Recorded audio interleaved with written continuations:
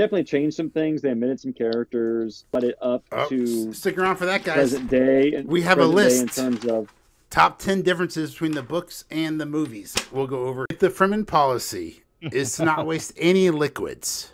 Does that mean all the Fremen girls swallow? Don't let it out. Don't let that out. Don't let it out. I'm Forrest. I'm Major. I'm Robbie. And I'm Tip. Quite a full house. I don't know. Where's Matt at today? Just curious. I didn't ask for the podcast. He's probably working hard, probably taking care of his family, enjoying something. Yeah, or maybe he's just watching Dune 2 on Max. But we're going to go over some news first. News first, and then we're going to break down and review Dune 2. Tell us what we all thought. Thank you so much for joining us, guys. If you haven't checked out the channel before, we are Zeitgeist Zealots. 4 lifelong best friends. I mean, like literally over 2+ decades. So, I mean, not as old as the Dune franchise, but probably will outlast the Dune franchise. It's been around since 1965. I mean, I think we got ways to go before we catch up. I know how math works. That's what I was alluding at. We're not that old. Despite what the gray hairs might say. Despite no, get out of here with that pun. That's awful. Also, get out of here. Disney Star Wars, The Acolyte, is just not receiving well with the fans at all. Lots of backlash going on here. In fact, backlash? Yeah. It's so bad they're having to just, I don't know. I pray to God they're just making stuff up now. But a story dropped that the pitch meeting for The Acolyte was so good, it made Kathleen Kennedy cry. Cry with a K. Uh-oh. Stop that. Not that. Nope. Stop that joke right now.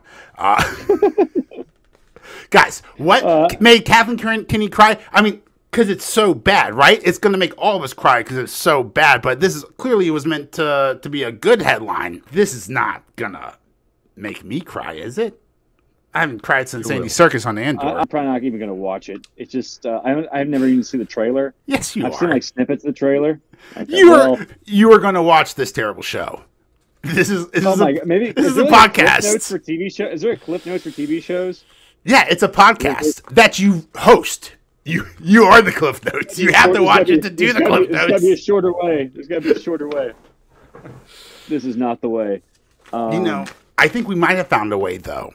And in fact, I'm going to go ahead and I'm going to call the top here on American Division. You know why, guys?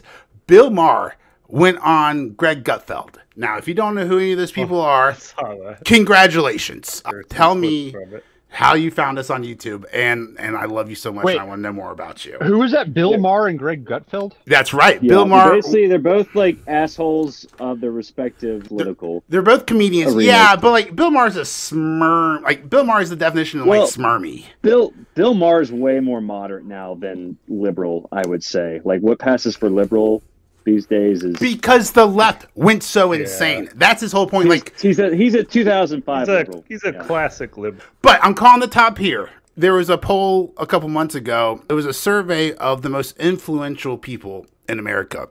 Number 1 was Bill Maher, and he was more influential for the left. Number 2 was Joe Rogan. He was more influential for independent. So when the most influential person on the left goes on to a late night talk show, comedy show on Fox News, this is, I think, how we heal. We have to start talking to each other. We got to start loving each other. And that includes promoting shitty books on opposition channels. Dude, you know what would be awesome? What if Bill Maher went on Joe Rogan and Joe Rogan went on Bill Maher? They have done that. I think that's happened in both cases. I know Bill Maher's been on Joe Rogan's podcast. Yeah. What book was Gutfeld I'm going to listen to that one. promoting? He had a book he promoted. I'm naming Garfield books in case y'all think no one got the joke because we have, according to our YouTube analytics, Gutfeld. I mean, like his name looks a lot like Garfield. Garfield, like literally his logo. Yeah. That logo. Yeah, Garfield, Gutfeld. Hey, you, Robbie? Oh, come on! Look at the logo. Look at the logo. It looks like Garfield. But Garfield and Gutfeld, Let me see those yeah, hands. everyone needs to drink a lot more before those two words start sounding anywhere close to each other. When you're editing this clip, just put like Garfield weighs in and like put Gutfield's face over Garfield for that book. Do you say Garfield weighs in because he's fat? Are you fat shaming Garfield? That's the name of the book. That's the name of the book.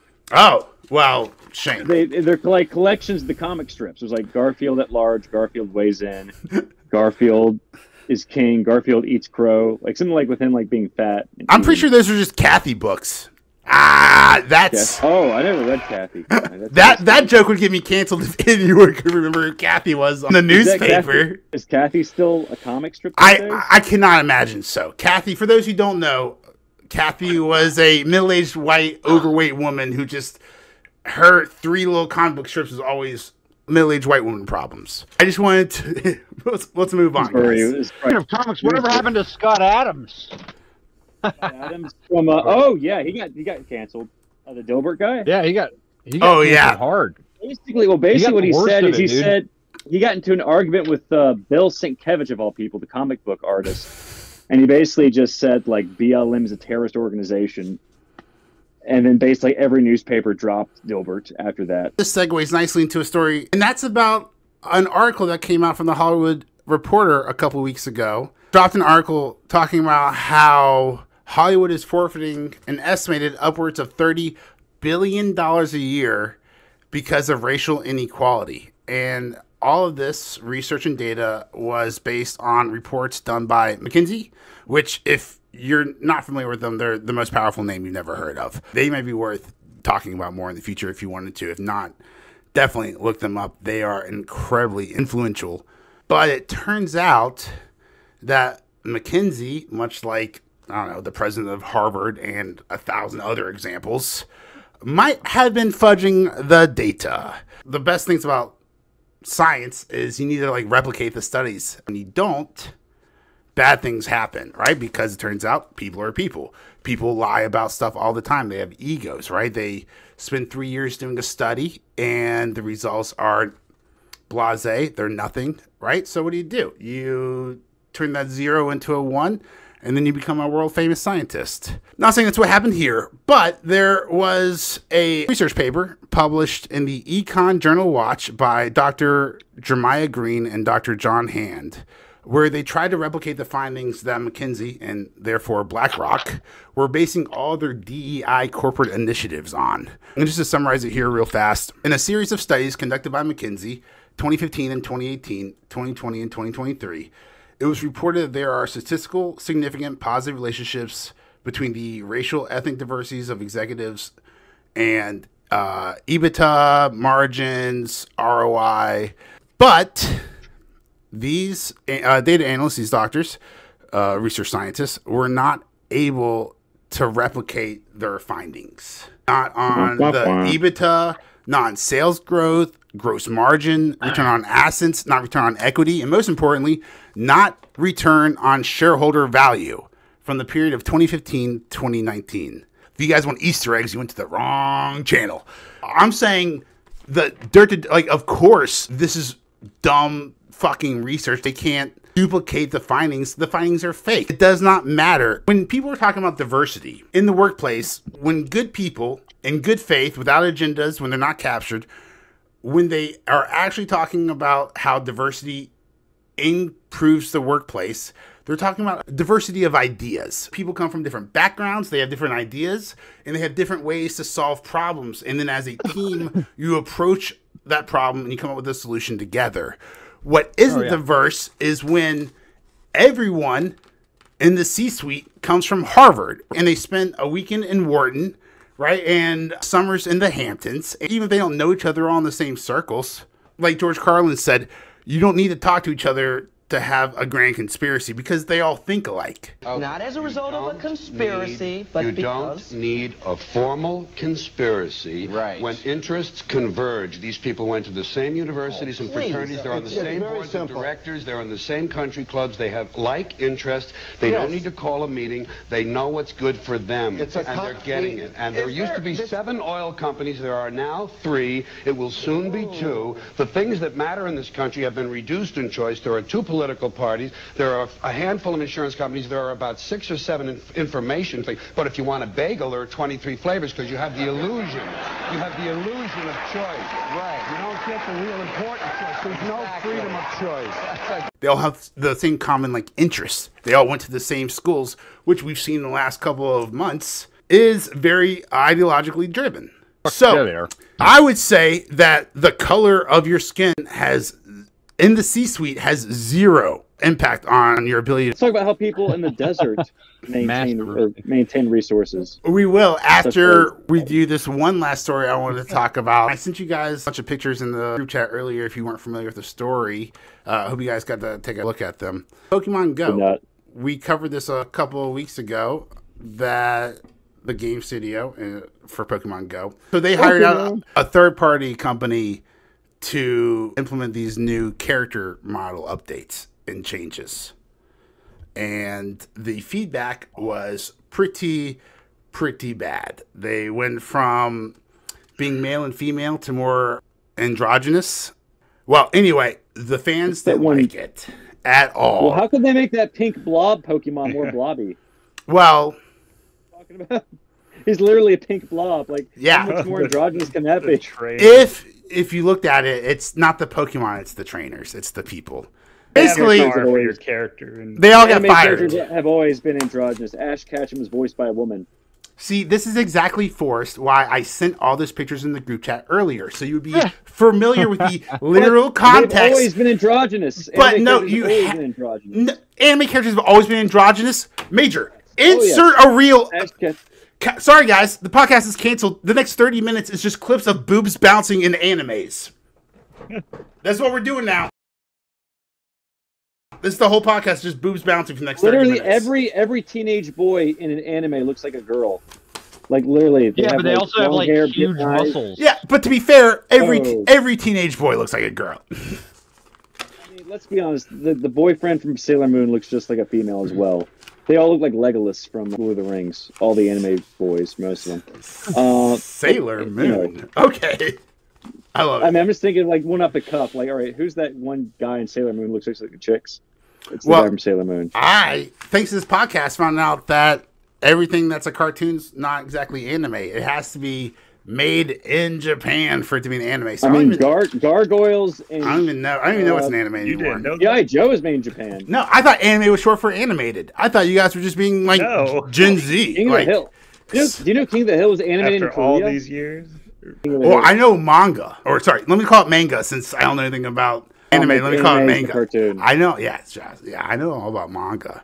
Let me get some street credit back. But yeah, no, you learn things every day here on the podcast, which is why you should make sure to subscribe. Read from right to left, which is dumb because it's in English anyway. Might as well just make it left or right anyway if you're going to change the words anyway. Cultural appropriation, guys. All right, let's dive into Dune. You ready for this? Yeah, Dune. Are you ready for a Dune spinoff called Prophecy coming this fall to Max? All right, so basically, Tip, you're a resident Dune expert today. Apparently, Dune Prophecy is based off the books that his son, Brian Herbert, wrote. And from what I hear, they're all terrible. What does Brock say about it? Dune is a fucking dense-ass book. It's a dense movie. Okay, you finally read it? Me too, a few weeks ago. I heard the second one's okay. I heard once he died and his son took over writing the books, I think they're just pretty bad or bland and just, everyone's just you're completely destroying your father's legacy. Dune Prophecy, and from what it looks like, they're just basically taking one of the books. It's Dune the Sisterhood, I think, and basically making it. Mm-hmm. I mean, it was heavily female focused, but they're just we're gonna make it more female focused by taking all the male. 10,000 years before the event of the first Dune film, which is weird because wasn't Dune already taking place in the year 10,000? So it would go back to year 1, right on Earth. It's 10,131, I think. I almost wrote it down, and then I was like, no way the year is going to come up in the podcast. The Romans are still in Britain? When is this taking place? I think it's a very sneaky DI compliance measure. Hey, we need a story. We need it to be women-centric. We have this whole thing about how awesome these women are, the Bene Jesuits. I'm down for it, right? I'm not even ragging on it. You get that BlackRock money, I guess, if you have to. I just hope it doesn't suck. This just feels like Rings of Power or House of the Dragon, doesn't it? It just feels like a spin-off of the better IP. Dune, overall thoughts. Let's break it down. Forrest, Robbie, Tim, I want to hear your thoughts. I want to hear your ratings. It's not a 10 out of 10, but I mean, it's not a... At least an 8. Comment down below. What do you guys think? I mean, I'm going to say 8.5. Solid 8. I'm going to say 8.5. Damn, that's pretty good. Maybe like 8. I'm going to have to see this shit. Maybe just because like the ending was... It's about 3 hours, but it's not a 3-hour movie. You're looking at the clock because you're into the movie. I would say it's like the anti-Eternals. Yeah, that's awesome. Only, 2.5. I would say, I mean, I definitely felt like it dragged in some point in some parts. I mean, not as bad as like Eternals, obviously, and maybe just not to the extent that the Batman did, because that was also 3 hours. They definitely changed some things. They omitted some characters. They sort of let it up to stick around for that, guys. Present day. And we have a list in terms of top 10 differences between the books and the movies. We'll go over here at the end of the podcast. I wasn't crazy that they had them like speaking like an alien language. Yeah, that was a bummer. It's kind of tough for an actor to like, be as convincing in the role when they're speaking like basically gibberish. I mean, I'm sure there might be a Chakospa dictionary out there. I'm sure like Chakospa isn't as well thought out or well researched as Klingon is, or maybe like Elvish. I'm just like, I prefer if they just spoke English. Right. I think the actors are going to be able to like communicate and to the fans, audience better. right? Yeah. Because this is a long movie. It's dark. A lot of it's quiet, right? If I wasn't, like, when I watched this with my wife in theaters, if I wasn't just drooling because I love this movie so much, or peeing because this movie was so long, I was accidentally falling asleep because this movie is so dark and it's so long and it's so quiet sometimes. Dark isn't like it's like hard to see. It's like Game of Thrones season 7. Yeah. We open with the recap from Dune 1, which was really nice for those who haven't. Yeah, it was Florence Pugh recapping Dune 1 to her father, the Emperor, Christopher Walken. What do we think about that casting choice? Ooh, baby. I mean, he's basically just like playing himself. When I first heard it, have you seen the Honest trailer? Have you seen the Honest trailer for Dune 2 yet? Yes. Yeah. Oh, I actually haven't. Yeah, it was amazing. Oh, it's so good. I've been training for Dune 2 since that music video from 2001. He's like dancing. It's like dance without rhythm. You won't attract the worm. It's such a good joke. So, I love it so that's pretty good. much. Once they do Dune, Children of Dune and Beyond, it's going to get weird. Trust me. And then it shows the clip from Spaceballs. You said that 3 Dunes ago. Yeah. So, what do you guys think about Florence Pugh? She's growing on me as an actress. Yeah, I mean, she was fun. Irulan really did not have a big role in the book. I mean, she's obviously like narrates the opening of each chapter, but like she doesn't appear until like the very last chapter of the book. They did give her a little bit more to do. She's Bene Gesserit in the book and the movie, but it kind of like showed her relationship with Gaiam Mahayam, or whatever her name is, Gaius Mahayam, the elderly Bene Gesserit mother, and her relationship with her father. Yeah, she was fine. I mean, I do kind of feel bad for the character of Irulan, both the book and the movie, where she's basically just like sold off to Paul. And it's better than dying. If that was a son, he would be killed because you don't want the heir to the old bloodline to come after your power, right? To attack your bloodline. I pulled up the beginning of the Honest trailers for Dune 2, and that's all I was just laughing because he's just they took one look at the merch and thought about how to put their dick in it. Popcorn yes. I wonder if like the Wolverine and Deadpool bucket will be better. But yeah, back to Dune. Felt bad for Irulan just because in the book, Paul basically tells Shawnee, like, yeah, I'm going to marry her, but I'm not going to like have any children with her. And it's just going to be like a marriage of arrangement. I mean, that's what they used to do. That's what the kings used to do. And then Dune 2, Irulan's like, I can't have children. That fucking sucks. I'm just going to like give Shawnee some moon tea or whatever so she can't have children. Or something, yeah. What'd you think? Spoiler alerts. What'd you think about what'd you think about the medieval knight chainmail? I loved like Florence Pugh in chainmail armor. Like that was hot. That was good. I'm down for that. That was weird. That was as out of place as the bagpipes in the first movie. But unlike the bagpipes, I'm here for it. I don't remember the bagpipes and. I don't remember that. And the first movie, why are there bagpipes? Exactly. 10,000 years later, bagpipes are the only thing that's surprised. because the Atreides are Scottish, or well, they're descended from the Romans. Well, this is like way in the future. It's not just. But bagpipes have survived, as have swords. I guess bagpipes have survived. Have you seen Dune Part 1, Tip? I guess not. It's also on HBO Max. No, I have not. There. Okay. Yeah, I should watch something. Did you watch the David Lynch Dune? I started watching that. I watched the old Dune where the eyes were really blue and glowy, and I don't know. Have you ever seen? That was like back in like, I mean, this thing was made in the 80s, I think. Yeah, the special effects are not that great. It's really weird. I mean, I finished the movie. Me and my dad watched it because my dad was a big Frank Herbert fan. Yeah, I mean, the ones are animatronic, obviously. He knew great literature. Me and my brother inherited a science fiction collection. It's epic. They're all from like the 60s and 70s. Tons of Asimov, tons of just... Asimov died. I'm doing an Asimov show on Apple TV, Foundation. Listen, you know what iRobot was? You know what the book iRobot is? Yeah, it was Asimov, yeah. Yeah, okay, so you remember the Will Smith movie. You know what the book is, though? The book is a series of conversations that take place in various rooms, various places, but like between these machines and humans. And it's this AI talking deep philosophy with this guy. And it's crazy. Yeah, very different from the movie. I read the book and I've listened to it. I had this audio, like randomly had an audiobook of it, and I listened to it like probably 20 or more times. And then when you finish the book, you're like, oh, I was the robot. Yeah, I used to go out in my workshop and just listen to iRobot just over and over. Asimov died of HIV. Oh shit! There's an iRobot joke in there. HIV robot. No, that's terrible. Yeah, he died of HIV just because of a blood transfusion. Wait, are you saying HAIV? Is that the joke you were trying to make? No, HIV robot. Oh, terrible. Oh, okay. That's even worse. That's so much worse. Yeah. I mean, it's not even like HIV positive from South Park. Like, I'm not. That's true, but yeah, Asimov died of HIV. He just had like some surgery, and the blood transfusion had HIV in it, and he dies. That's crazy.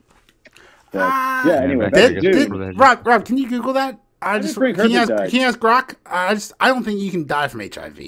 I might be wrong. It's ask, can you die of HIV? No, ask how. AIDS, how did which Asimov? Is the complication. Yeah, ask how Asimov died. ASMOV. Grok will figure it out. Major, you do die. I mean, if you contract HIV, you can die of complications due to autoimmune deficiency syndrome, right? Yeah, the common cold, I believe, caused by the virus. So anything can kill you after that. Yeah, the common cold's like the number one thing.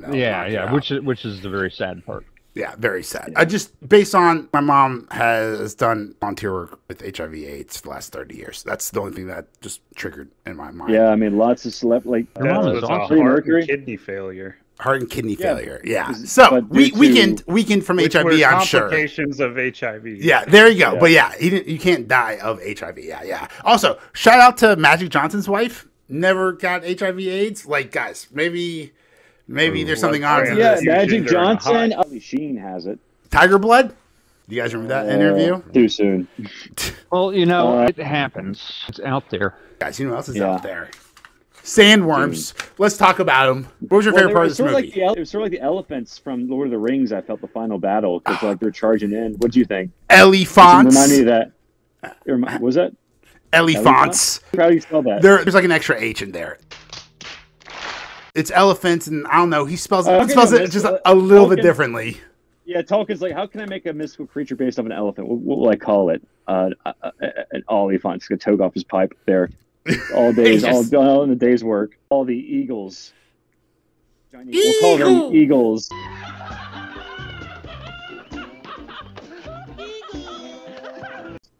We'll call them eagles with an H after the G. But we won't call them when we need to go to Mordor. Got him! Did we ever go after the Rings of Power Season 2 trailer? We made fun of it last week. Yeah.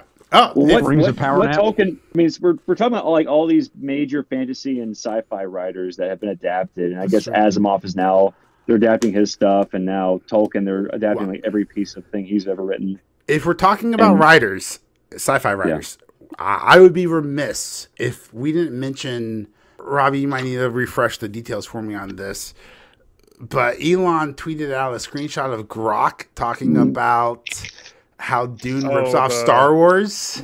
Yeah. Do you remember? Pull it up. Yeah, pull it up. So, like, just to refresh it, it's basically people who are like, wow, I can't believe Dune's ripping off Star Wars, which, you know. Is Dune just a cheap ripoff of Star Wars? No, Dune is a very expensive ripoff of Star Wars. The actual ripoff was cheap. Frank Herbert watched Star Wars on opening night in 1977, then cribbed a bunch of notes. Went back in time the to name 65. of planet Tatooine to Arrakis, changed the name of Luke Skywalker to Paul Atreides, and pretty much left everything else the same. The expensive part was building a time machine so that he could go back in time and publish Dune in 1965. Is that what So years before? That is legitimately funny. All right, let's be existentially the AI. Let's be existentially scared for a second. That's legitimately funny. Elon put a post saying this is the quality of humor we want from Grok. I am scared at how legitimately funny that premise is. Well, not to mention the first episode of Mandalorian, like season 2, had like a giant sandworm in it, or sand dragon. Was that it? That's pretty good. Oh yeah, that's a good one. By the way, who was your favorite person in Dune 2? Mine was Stilgar, right? Javier Bardem nailed this role like never before. This was the role for him. He was so good as the fanatic Stilgar. My absolute favorite part of the movie. Oh, dude, there was more. There was more to that. Favorite character. Anything worth telling? Yeah, Frank Herbert spent his entire family fortune building his time machine, and even had to sell his family ranch in California and the family stock in General Electric. Most scholars consider it one of the most expensive, if not the most expensive, cases of plagiarism in the 20th century.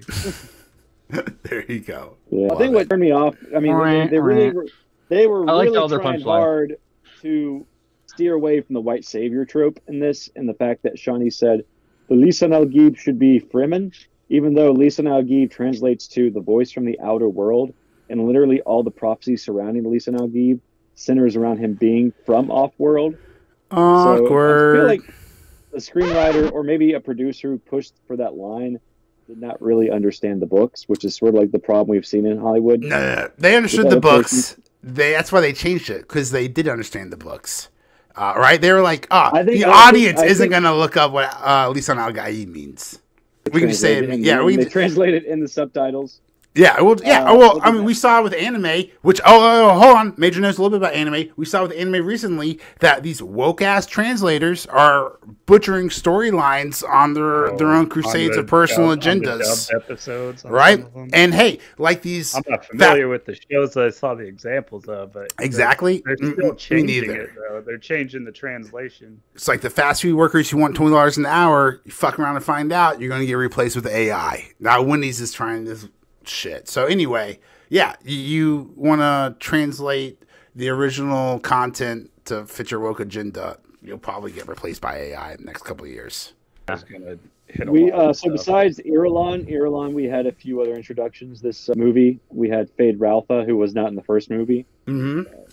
He was in the first half of the book, though. He's like introduced with Baron Harkonnen, but they were wise, I think, to not introduce him until this book, because that way there was more screen time for Raban. There was a lot of screen time for Raban in this movie too. He had a huge role. So Batista was my least favorite part of this movie. I'm not saying his acting was bad, but I think the casting was bad. Right? I think Dave Batista did the best he could with his own ability, but I think he wasn't the right person for this role, because every time he had a little baby outrage tantrum, right? He reminded me of a little baby in a supermarket because he's not getting a sugary little cereal. Instead of a grown-ass man who's upset, he's getting bested by some swamp rats. Did you guys feel that? Or am I just alone on that? You guys like Batista in this role? He's supposed to be like a big chunkhead brute sort of character, and that was definitely what he played. Yeah, I wasn't expecting Raban. You don't need a Shakespearean actor to play Raban. You just need someone who can like physically inhabit the role. But you can be big and have a temper tantrum and not seem like a child. Remember the meme of, like, you have to go back like 12 years. That meme that's all in German, and it's like Hitler slamming the ground, and then people were just replace the subtitles with like Xbox 360 versus like PlayStation. Exactly. Das war ein Befehl! Der Angriff Steiners war ein Befehl! Jeder hat mich belogen, sogar die SS, Geschmeiß des deutschen Volkes! Widerstand in den Weg gelegt, den Offiziere registrieren zu lassen, wie Stalin! Like, so many versions of that. Like that was have different subtitles on that scene. That was a general, right? Who was angry, and he was throwing a temper tantrum, but he wasn't being a child. So that's what I'm talking about. You can find a big old man.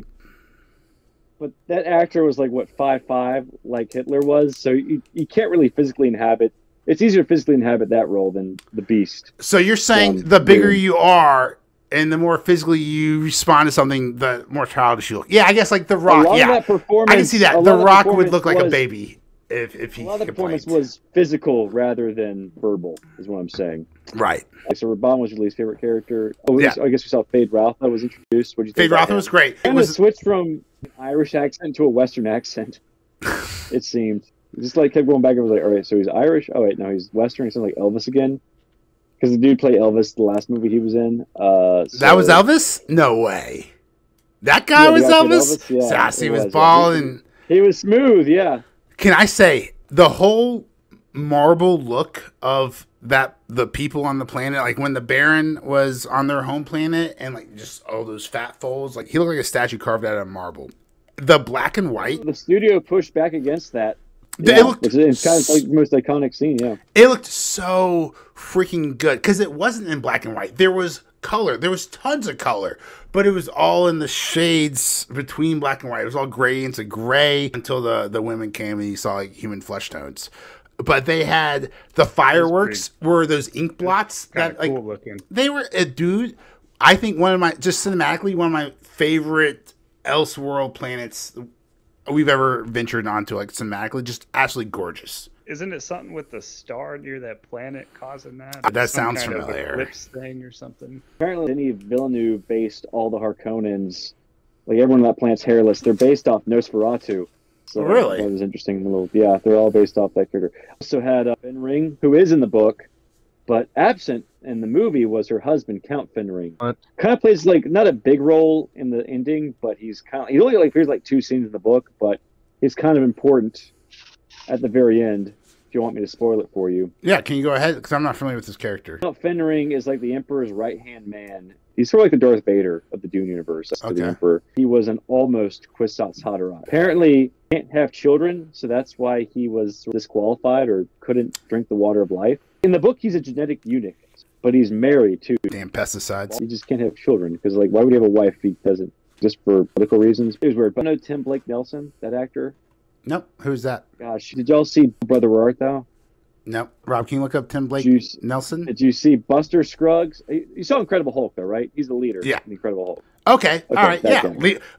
Come on. Forrest, know your audience. Lead with that. Why would you start with Brother O Art Thou? Lead with the Hulk. That's his most famous movie. Not for our audience. He wasn't even the leader in that movie. He just like sort of started to become the leader. But funny because he'll be in Captain America 4. Yeah, so he was like on Michael Rosenbaum's podcast this week and said like, yeah, I got cut from Dune 2. He didn't say who he was, but I'm pretty sure like everyone in the comments said like, yeah, he was going to be Count Fenring. They also cut out Thufir Hawat Part 2. Who's that? Which was strange because you remember he was in the first movie. You have got to have seen that one. No, I have seen it, but like they have so many names. So many names. I just need a refresher on the names, guys. That's all. He was the Atreides Mentat. This guy, like, I'm gonna. Oh, okay. All right. There's a Harkonnen living in your wall. Sorry about that. I didn't see him. That was like his last scene in the movie because he never comes back in Dune 1. He just like disappears. In the book, he starts working with the Harkonnens. Some people just get eaten by worms in the desert. You know, spoiler alert for Dune 2, wink wink, nudge nudge. Spoiler alert for Dune 3 probably. Some people walk out into the desert and they're assumed dead, but they're not really dead. That's a spoiler for like Dune 5. He's MIA in the universe. In Dune Messiah, Duncan Idaho will come back as a clone. Ooh. Well, we need more Jason Momoa. He's not doing any more Aquaman. I hope he gets fat. I hope he just keeps gaining weight. Just straight up dad bod. Don't forget where Jason Momoa came from. Game of Thrones. Hawaii. Oh, yeah. Hawaii. Shut up with your... Or not the free cities. I think Momoa might be brought back as Lobo, though, if they're not going to do more Aquaman. No, I mean, I have no idea what James Gunn's going to do. He was made for Lobo, 100%. Some casting director. Holy shit! How did we miss this? He is such an obvious Lobo. Like, it blows my mind how that was. It Lobo's your mind. It Lobo's my. It Lobo's your mind. So wait, is spice just DMT?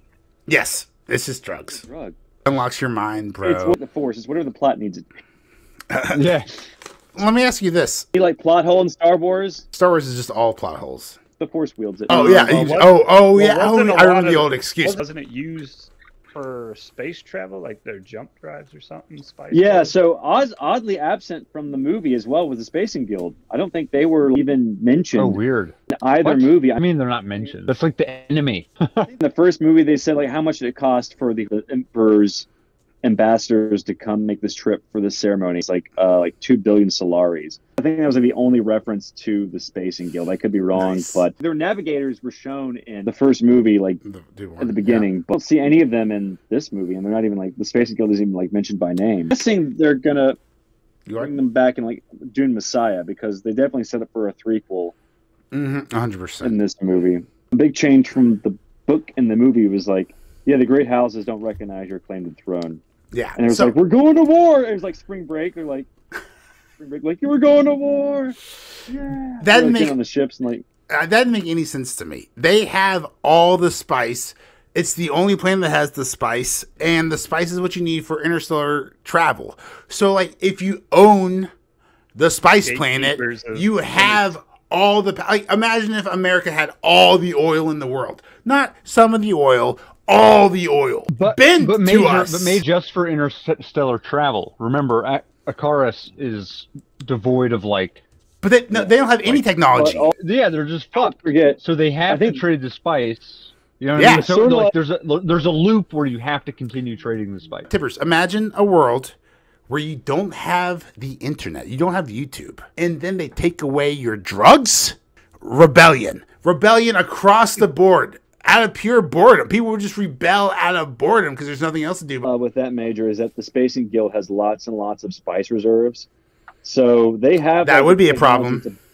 To bomb, attack Arrakis and still have some spice left over. So they realize they got to take over Arrakis. You know, there's all the spices on Arrakis. They're just stocking it up. That's why the Great Houses didn't still got align. Enough spice sorted off a hooker's ass on the weekends. I think it would have been super ballsy if Villeneuve decided instead for the Great Houses to align, and they all showed up at the end. Paul Atreides was like, on your left. Like in game and Star Wars at the end, everyone shows up. They're all anyway, guys. Yeah, like hey guys, thanks. We're all here. I'm keeping that awkward pause in. Way to weave in Marvel there, Major, and just throw that in there. It's just some crickets. What else happened in the book that didn't happen in the movie? His sister, she was in the movie, but she was like a child in the book. I have a list. That was a big change. Or you want to go over the top 10 differences between the book and the movie? We were going to save this for the end, but we can just do this now. Dude, in the old movie, she was a child. It's true. She's not even born in this one. And she's supposed to be the Kwisatz Cataract? Yes, she's the Kwisatz Cataract. Yeah. Arrest. That's why she gets that ganja. That's why she can do all the drugs, because she's got that cataract. Basically, she can see everything. Dune 2 was a 3-hour commercial for Furiosa, because Anya Taylor-Joy appeared as Paul's sister in like a flash-forward vision? Basically. Paul, I love you. Furiosa comes out on May 27th, because they're both Warner Brothers. So is it Anya Taylor-Joy or is it Anya Taylor-Joy? Let me know down below. I have no idea. I think she's like British Brazilian, so maybe she's Anna. I thought she was Anya Taylor-Joy, but I could just be wrong. And I am Anya Taylor-Joy. Thank you for confirming that Anya Taylor-Joy will be here for Dune 3. Let's do the list. Ready for the top 10? Number 1, Chani. In the movie, Chani's role is more central, and her relationship with Paul is given more screen time compared to the books, which I thought was super interesting. Because if it was up to me, on the incredibly rare occasion that this is, I kind of wish they turned this into a 3-parter. I know we're going to get like a Dune Part 3, and that's going to be the second book. I think it's around like the 42, 55-minute mark, whatever. It's so much fun. You're building a relationship between Paul Atreides and Chani, And the chemistry between the two, so good. And they're also rating the spice, doing all the spice attacks. And that was so much fun. It would have been cool as shit if that was the second movie. They just did that for like another 30 minutes and they built up to what would be the third act of this movie, would just be the third movie. Then everything could breathe more. You get more relationship build up between Zendaya and Timothée Chalamet. I thought the chemistry was fantastic between them. But let's move on to number 2, Jessica's Water of Life ritual. The movie dramatizes Jessica's transformation into a Reverend Mother more vividly, with extra emphasis on the mystic aspects. So, yeah, it's still there, but it's not as much. In the book, it mentions some sort of orgy. I mean, mental orgy, not what you think. Not like that would explain why that old Reverend Mother died. She had a heart attack. She visioned what happened and just passed out from it. I posted what Grok said is the top 10. What did Grok say? Well, you're going off your printout though. Yeah. Well, I'm comparing notes. Oh, is it? Yeah. Where'd you get those top 10? Where did you get that one? ChatGPT. Yeah. So still AI. Yeah. That's I'm not fucking reading Dune to make a top 10 list. Are you kidding me, bro? I ain't got time for that. I see some similarities. The Water of Life. Paul's visions. Baron Harkonnen's appearance. The dinner party. The Emperor's Roll. There's no dinner party. That's Dune Part 1. The dinner party really isn't. I don't mean anything about time jump. The book consists of 3 parts with a 2-year time jump after the first part. However long it took for Gurney's hair to grow out that long. Which I'm guessing at least be a year, right? Because if your hair only grows like half an inch, I mean, a month? 2 years according to Grok, or the book. According to Grok. In the book, it's 2 years, but in the movie, fundamentalists, it's got to be like under 9 months because she hasn't had her baby yet. Right? Touche. Ah, damn, that's good. Actually, 10 months. Can we talk about like 9 months? Can we talk about how much we're being fucking lied to? Pregnancy is 10 months. I have no idea. How long is pregnancy in weeks? Does anyone know? It's 40 weeks, okay? How many weeks are in a month? 4? 4, right? Yeah, so 40 divided by 4, 10. Pregnancy is 10 months. Dude, the fact that we have gaslit women into thinking pregnancy is a entire 10% less than it actually is mind-blowing. Absolutely mind-blowing. Pregnancy is only 9, it's 10 months, guys. How are we just living these lies? Why do they say 9 months then? That's what they don't really start show after a month? My conspiracy theory is that they surveyed a bunch of women and they're like, do you want to get pregnant? And they're like, yeah. And they're like, what about 10 months? And they're like, no. And they're like, what about 9 months? And they're like, okay, fine. Maybe it's like 9 and 9.25, 9.5. Like the average, it's just. What do you mean? We just did the math live on air. You walked through it with me. There's 4 weeks in a month. Let's look it up on Google. Like, what's the average time it takes for 40 weeks? 40 weeks is a full term. Maybe it's like months after you find out. It's like you have to like wait a month for you to even find out. Is that it? No, because they do. Next day They do some really weird. No, you can't find out next day. The best pregnancy test I've seen is like 7 days. Maybe they're like, 9 months after you missed your period. So maybe like 9 months after that week. So it's like almost like a week, like 9 and a quarter.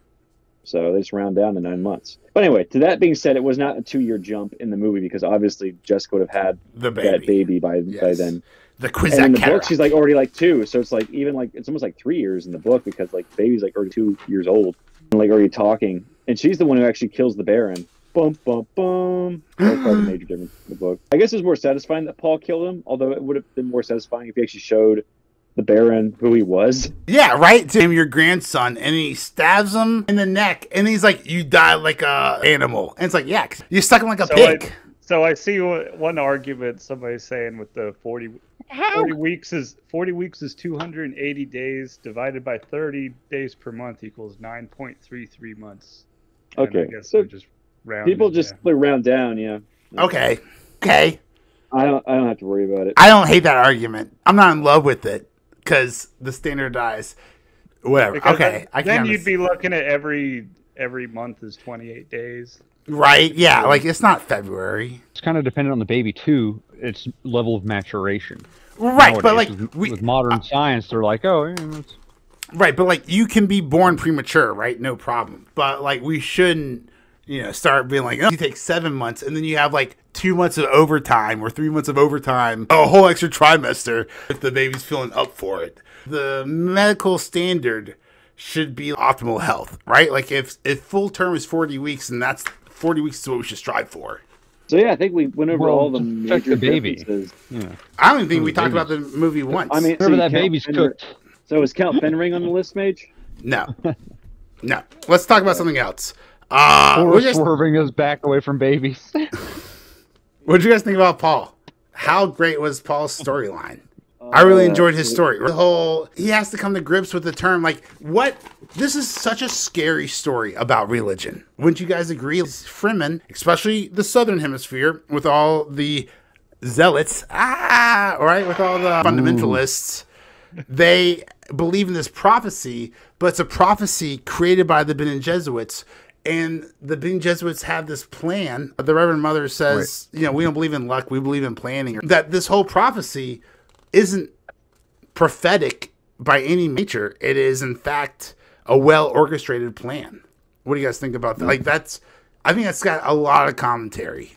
It's all part of the plan. I wish this movie would have, like Paul kind of hinted at it, but I wish this movie would have kind of talked about it more. Right? Because he's got to come to terms with the fact that everyone believes he's this Messiah, when in reality he knows that his mom and his mom's organization just spread a bunch of lies and then put him on this path to fulfill these lies, right? So, like, he's a Messiah, but he's the Messiah of their making. But at the same time, he needs the Fremen to avenge his dad. And then at the end, the Bene Gesserit plan. He is the Messiah. Stilgard is the absolute best. Javier Bardem so good in this movie. There are parts where, like, when Paul is like, I'm not the Messiah. I don't want to be the Messiah. I just want to fight with you guys. And then Javier Bardem is like, guys, he's so humble. Like, the Lisan Al-Gaib is so humble that he won't even, like, admit that he's the Messiah. And not the Mahdi. The guy is not thinking about goodness, no. The Dainese, the Gork, and Nayanak. And then, like, there's like just like 10 guys like priests who are like, oh yeah, they're so excited over this. I love it. I just wish they spoke a little more to the commentary. It's a catchphrase. Better call Paul. Better call Paul. Oh, yeah. I mean, the man can see in the future. The fight scenes were so good. When they were doing the raids, the giant spice machines that are like, beating up the sand. Whatever they're doing to the sand. Right. They're beating up the sand to get the spice up, and then they're going to suck it up. Paul and Zendaya are trying to take down that helicopter. And it's such a good scene. The leg moves as Paul's like trying to run to distract him. It's just very, very good action scenes overall. I think this is my favorite movie of the year. You guys agree? Is this so far? What's best so far?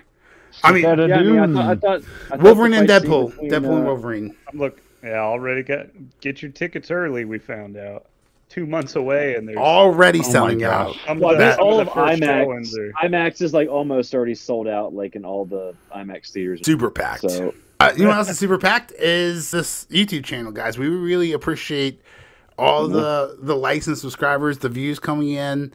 It's been a joy talking to you guys in the comments section. You can find us on Twitter, X, if you want us at ZZealots Podcast. Love to talk to you there.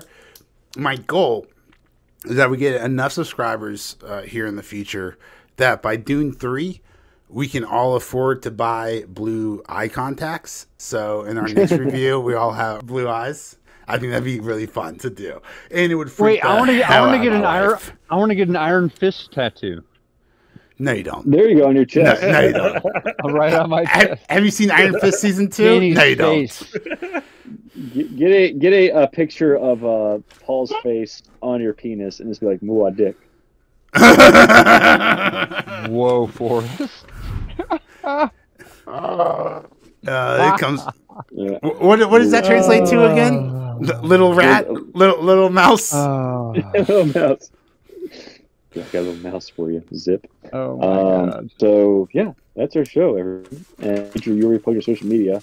Well, let me tell you a little more. We also have Instagram and TikTok. We're at Zeitgeist Zealots and YouTube and everywhere else you find your favorite podcast, Zeitgeist Zealots as well. Let us know down here in the comments section what you thought about Dune 2. Are you the Lisan Al-Gaib? Do you want a season 3? Or are you the Kwisatz Haderach? Are you the Kwisatz Cataract because you're smoking all that ganja? Kwisatz Cataract. Whoa, whoa, whoa. I thought you were going to be like, Kwisatz Cataract, give a dog a bone. Let's go smoke some spice at home. Kwisatz Pussycat. Whoa, whoa, whoa. But yeah, that's all I got. I'm Forrest. I'm Major. I'm Robbie. I'm Tiff. Thanks for listening. Oh, Josh Brolin is so fucking lucky. I had some notes about how big his fucking head is, but next movie.